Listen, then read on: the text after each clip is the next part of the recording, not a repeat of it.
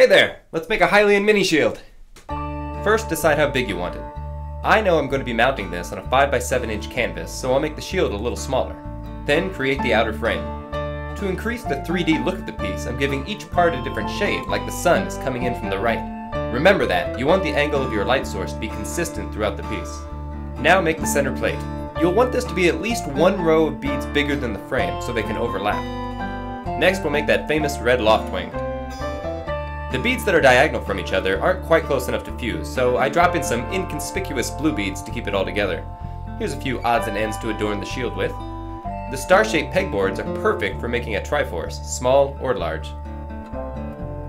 Finally, we make the Master Sword. Yes, that's a bit stunted for the blade that can slice through time itself, but it'll work for us, you'll see. Heat up that iron and get to work fusing your pieces. Iron both sides for extra sturdiness and put some heavy books on top of them while they cool. Ready to assemble. First, attach the frame to the faceplate. Do all of your gluing on the underside of the piece where it can't be seen. Lie the other pieces on top so you know exactly where they're going before gluing them down. Now take that Master Sword and break it in half. I suggest using a ruler to line them up before gluing them to the back of the shield. Then add a piece of black foam core for some solid backing. Carefully place a dot of glue on these 3 beads and you'll have bolts for the front of the frame. Done! That's 5 layers overall.